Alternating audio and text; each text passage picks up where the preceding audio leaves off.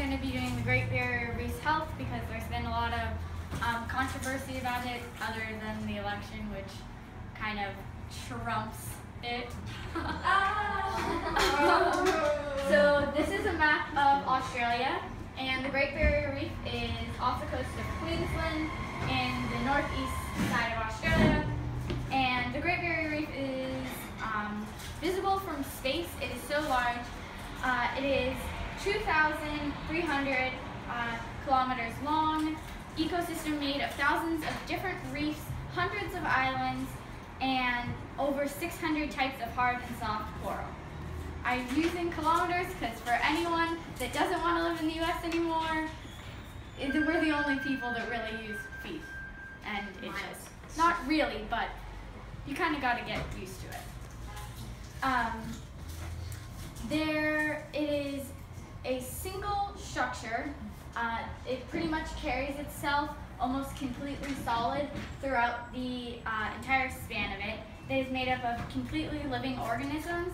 It's listed as a natural object, but if you do further research, it is a living creature on the earth. It is a World Heritage Center, a spiritual point for Australian Aboriginals, and it is a large tourist attraction. Many people go scuba diving and deep sea diving just to look at it.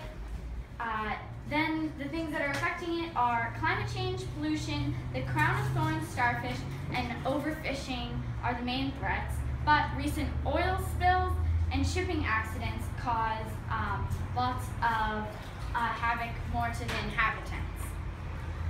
Did you know there were diseases that reefs could get? They also have vaccinations. The vaccinations are so expensive, by the ounce, they're selling for almost $1,000. For the crown of thorns, the outbreak could be one of the ending factors for the reef. 62% of the reef is coated in these giant, they're almost 5 square feet, and they're giant starfish that have all these spines on them, and they grow along eating out the chemicals that help reproduce coral. Just all along the coast, 62% is covered with it, which is crazy because that's a lot of them. And another one is skeletal eroding band, which is a completely white bony coral that grows over and suffocates all of the animals that help with the ecosystem around the coral, and so that then they can't help circulate the coral any longer. And I think we all know some old white bony things that are suffocating. That was a bad one.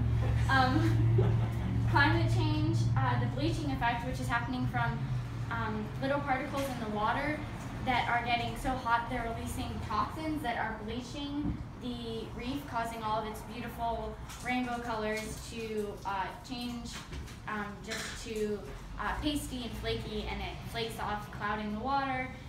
78% of the Great Barrier Reef is bleached. And overfishing, the plentiful great triton fish, only 3 years ago there were 300,000 of them. Now there are only 150,000. We've lost almost half. We've lost pretty much half of all of their species, and they're going very extinct and are a main food source for anyone that fishes off of the coast. Dolphins and turtles are being caught and sold in flea markets. 3 out of 10 get caught and their fins removed and then put back into the ocean and get sold. So since 1985, the Great Barrier Reef has lost more than half of the reef to these causes. We need to save the Great Barrier Reef. Think about Nemo. Thank you.